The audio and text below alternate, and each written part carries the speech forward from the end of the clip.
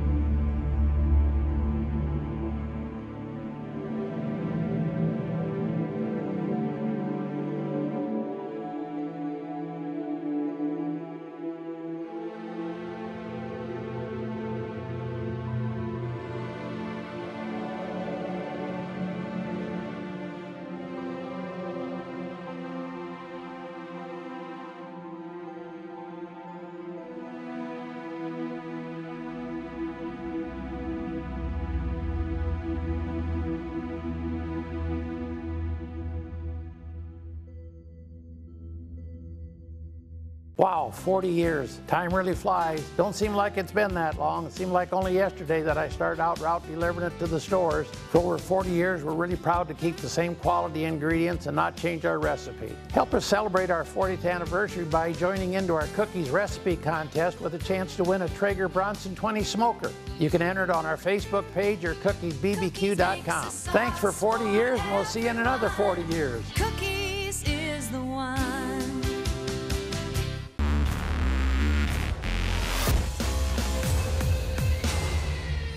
Well, the Arizona State wrestling squad sees it every day. A large poster displayed on a wall in the Sun Devils wrestling room featuring members of the 1988 NCAA championship team. In April of 2014, one member of that team returned to Arizona State with the same lofty goals he had as an athlete a quarter-century ago. From Takedown Radio, here's head coach Zeke Jones on bringing his alma mater back to national prominence. Ray Anderson, our athletic director, who came out of the NFL, took the job at Arizona State, and his first hire was me.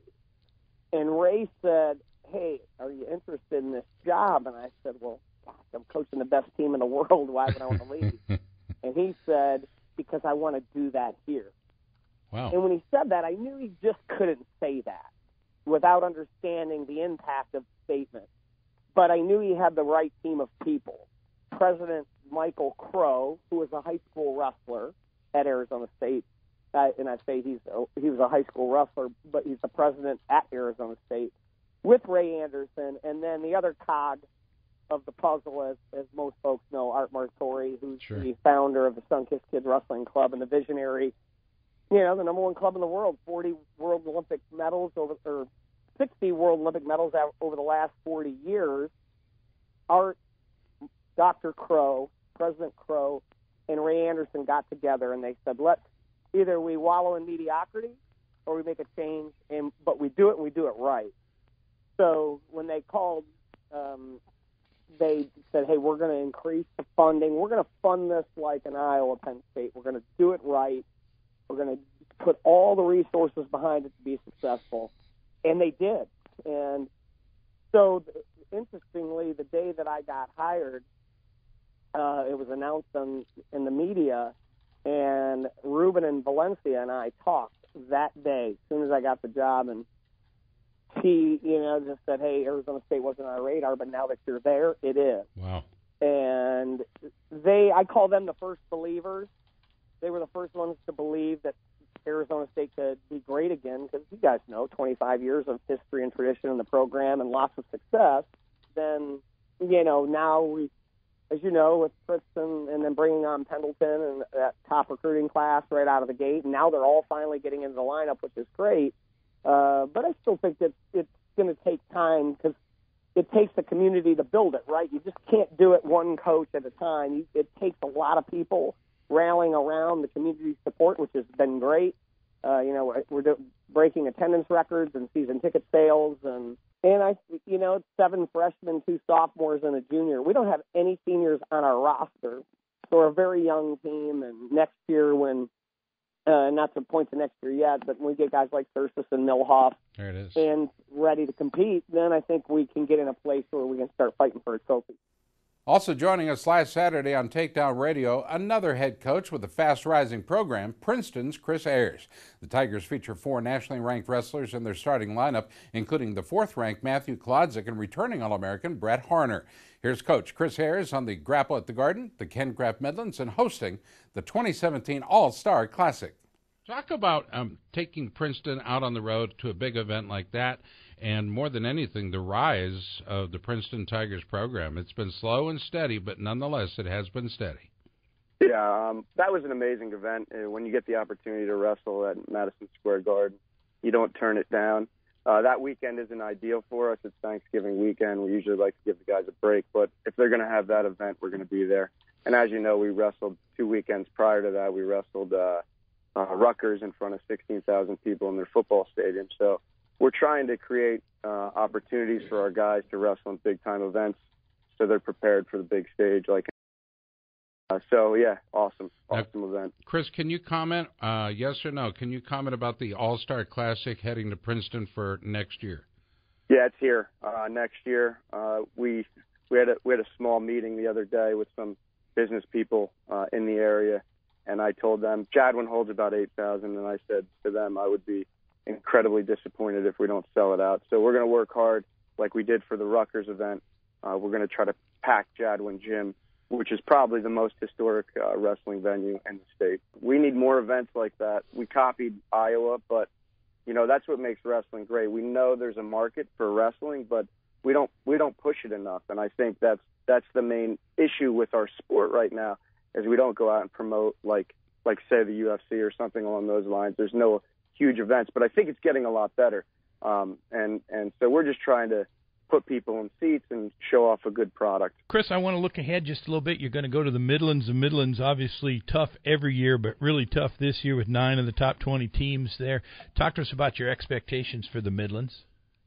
We generally wrestle well at the Midlands. The guys get a little break here for Christmas. I think it really rejuvenates them. A lot of times coaches get nervous because there's some time off here, but I think it's great for the guys. And historically, we wrestled pretty well there last year. I think we had 4 placers or something like that. So I'm excited. We have some guys that could win the event. I think, obviously, Matthew Kolodvik's ranked 3rd in the country. He should probably be seated first. And then Brett Harner, who took 8th last year as a returning All-American. I expect big things from him. And then we have a few guys on the cusp that I think can make some noise. They're just poised to make that jump. So I'm expecting our guys to wrestle hard. We'll be without 3 of our starters, though, just due to injury. They should be back pretty quickly, but we're trying to manage their, I guess you could call it their situation, so we get them back for our duel. So we will be without 3 of our starters, but I expect our guys to wrestle well. Our college wrestling coverage continues after the break. You're watching Takedown, presented by Yellow Blue Ecotech.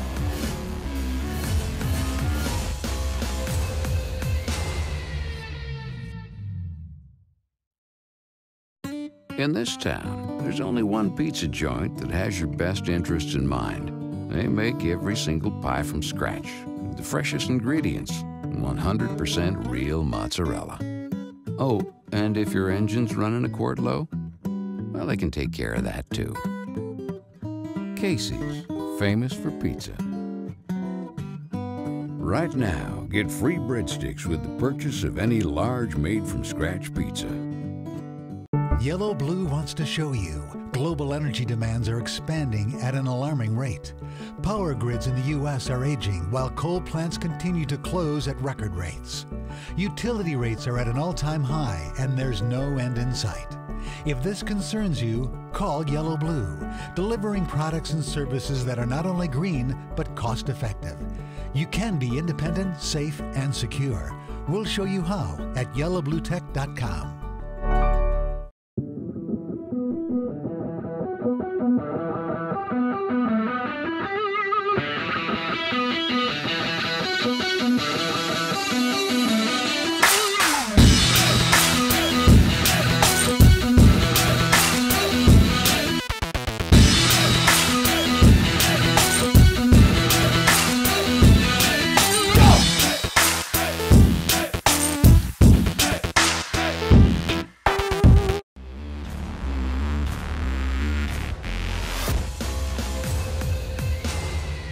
All right, welcome back to Takedown, fans. Our holiday special continues. This time we head to Brookings, South Dakota, with the head coach of the 18th ranked Jackrabbits, Chris Bono, joins us. Coach, how are you? No, I'm doing great. Everything is rolling along. How are you guys doing? We are good. We're very interested in what is indeed going on with the South Dakota State Jacks. And I gotta tell you, first of all, well done.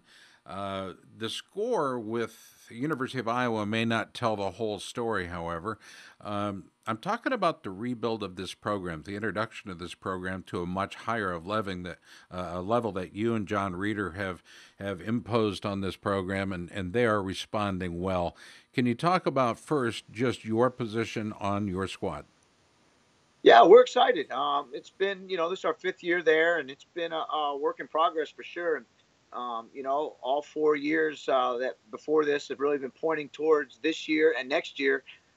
In my plan, when I interviewed, in my manual that I have to how to rebuild a program and how to take a program that was struggling to ensure that we're going to have success. This is year 5 in that program, and this is the year we're supposed to be able to develop kids and put them on that podium and try to have national champions. We know it doesn't happen overnight, and I do have a 5-year plan. And it seems to be working, and it's come to fruition that this is our year to be able to that we should be able to put have all Americans out there. It's like a flower in the springtime, just opening up little by little. The petals start showing their colors, and you showed your colors against the University of Minnesota. It was a loss, but a tight one, 17-18. Coach, what was the emotion that was going through your head and heart at that time on the 19th of November? Well, it was a little bit of everything. We knew we could win if we went up there and wrestled well. We didn't win, but we were winning the whole match. So it was a whole ebb and flow of emotions going through us. And then at the end, the way we lost, one of our guys got disqualified at the end to lose the duel. I hurt for the kids. I was hurting for the fans. I was hurting for the program. We hadn't beaten them in 48 some years, and we had about 500 fans taking. We took a bus up there, a fan bus, and it just hurts for the kids that have really bought in and really believed that this was our time to get them. And but you know what? I was proud of their effort, and I was even more proud of how they got back on that bus, got home, and got back to work, knowing that March is our goal, and that we needed to prepare for the next week. And with Iowa coming in, so it was good. And we know it was November and December, and March is the final goal for us. I love the growth, Coach. Let's move to the 2nd of December. We showed even more growth. The score perhaps was not indicative of that growth in a loss of 8-29. What did you learn about your team? We've got some fighters. We've got good kids, and that's what's so exciting. They showed up against Iowa and they responded. They wrestled. I won't say they wrestled great, but they wrestled well. And, we went back and watched the film, and in 4 matches, we're really one situation away from winning those matches. And, give credit to Iowa. They went out and they won those tough positions that we talk about all the time. We tell these kids in a tight match, there's going to be a situation where you're either going to get tough and win the position and win the match, or you're going to kind of, get out tough and lose that position. And we lost all 4 in 4 matches. And we felt if we won those 4 positions, the outcome would have been a little different. But you know what? They learned. Now they learn what it's going to be like in the quarterfinals of the NCAA tournament to win that tough 3-2 match or come back and win a 6-5 match. So I'm glad Iowa had us on the schedule. I'm glad we got to wrestle them. I'm glad they got that feel of a quality opponent who has the tradition of winning. And now it's go time, and they know what to expect throughout the rest of the second semester in the championship season, the Big 12s and the NCAA tournament. Coach, we're looking forward to seeing you December 29th and 30th in action in Evanston, Illinois at the Midlands Championships. Tip of the cap to Kenny Kraft, of course, at Ken Kraft Midlands Championships. It's been a pleasure talking with you today, Coach, and we appreciate the opportunity. All right. Thanks for having me. Always enjoy it. From the University of Iowa, Terry Brands joins us right after the break. You're watching Takedown thanks to Nike Wrestling.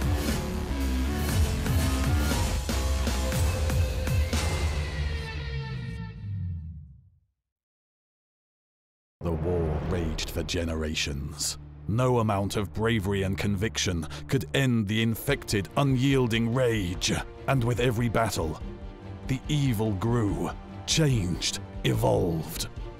The warriors needed nothing short of a miracle to stop the infection, and a miracle they received. Your body is at war against skin infections and diseases each time you step onto the mat. Protect yourself against the invasion. Defense Soap. Defend what you have built.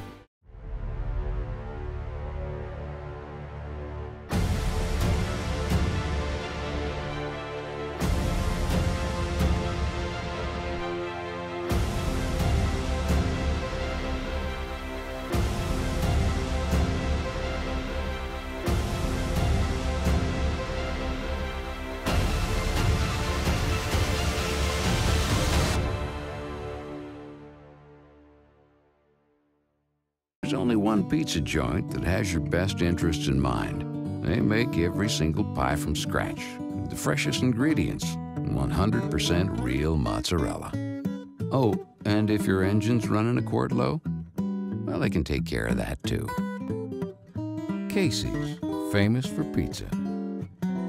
Right now, get free breadsticks with the purchase of any large made-from-scratch pizza.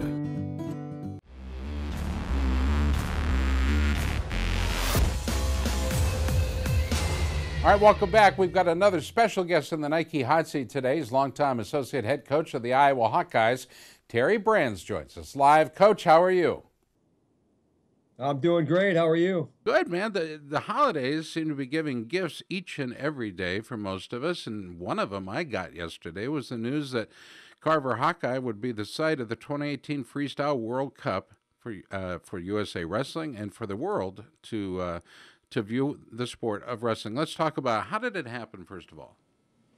I think it happened because Iowa City is a unique place, and we have passionate fans, and USA Wrestling knows that. And I think that when Barth was, not looking to bring it back, or maybe, whatever happened there in LA, and I think, the guys at USA Wrestling were I guess, fair enough to look our way. And, with the trials, the way that the trials were in 2012 and 2016, it only makes sense, really. It's about building world and Olympic wrestling champions, and the Hawkeye Wrestling Club is something you're very proud of. And I know there are many others out there, like Mike Doty and others, that are so proud of the effort being put forward by these young men. Please talk about the athletes that populate the Hawkeye Wrestling Club. Well, we have, some alumni right now with Bobby Telford and Nathan Bierak, Matt McDonough. And then, we got two unique guys that came from Minnesota by the way of Oak Park, Illinois, the Dardanes brothers. They've been a great addition. Metcalf's moved on. Dan Dennis is still with us. Tony Ramos has moved on. So most recently, you've seen, those two guys move on, and one's down in North Carolina. The other one's going to USA Wrestling.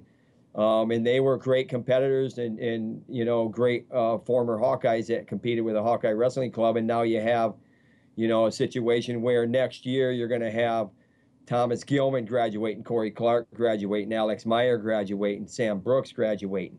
There's a lot of firepower right there.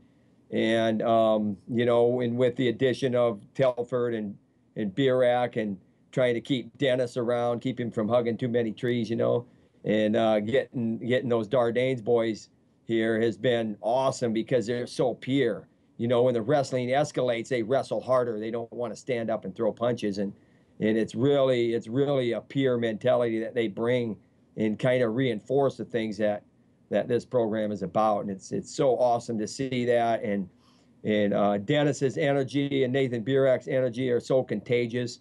And with Telford, where he's at with his personality. Things are going really, really well here that way. And, these guys, they want to be around here. And who doesn't? The guys that aren't here anymore, they still want to be here too. They just happen to, go on and take the next venture and the next step in life as they, advance humanity forward. So, it's awesome. It's a family. And they're welcome back anytime, and, I think they know that. As a fan of the sport, I couldn't be any more proud of those guys for being competitors, of course, but then going on to become coaches because they have so much to teach, so much to impart to today's young athlete. Well, I think they understand people. I think they understand the individual side of it, and, I think that Bill's learned a lot about, he's not going to hardline guys to be at camp because he went through it. He was in a situation where when he was training that maybe he didn't need to be at camp and that kind of thing. And Metcalf certainly went through it where he was hardlined and told that he had to be at camp when maybe it was better to stay at home. And so there's a lot of learning going on there. And these guys are wrestling people, and they're common sense wrestling people. And that's what we love about them. And that's what is going to, take this doggone country to the next level in 2020, 2024. We got a ways to go, but you know what? We've got some strong leadership, yourself included. Thanks to Josh Schomburger, by the way. Outstanding interview with him yesterday. Iowa City has played host to the Big Tens, the NCAAs, the Olympic trials twice, and proof is in the pudding, as they say. Carver Hawkeye is destination important. In other words, the world is looking. They will be attending. Won't you be a part of it? Make sure you make plans for April 21st and 22nd of 2018 to be on the campus of the world-famous Hawkeye Wrestling Club. Terry, thanks for the time today. We surely appreciate it. Hey, thank you, and thanks to Eddie and Shane and the guys at APS Nike. And those guys have been really, really good to me, and they are pushing this apparel and shoe industry in the sport of wrestling to another level. And that is awesome to see, and that's exactly what this sport needed. Special thanks to Coach Brands, Coach Bono, the Big Ten Network, and all of our guests on today's show. Be sure to join us later this week for Global Wrestling News as well, and join us live Saturday mornings for Takedown Radio. For all of us in Des Moines, I'm Scott Casper. I hope to see you in Evanston for the 54th edition of Ken Craft Midlands. If you can't make it there live, join us on Facebook Live. We'll be doing the broadcast our 17th consecutive year. Merry Christmas, Happy Holidays. We'll talk to you again real soon.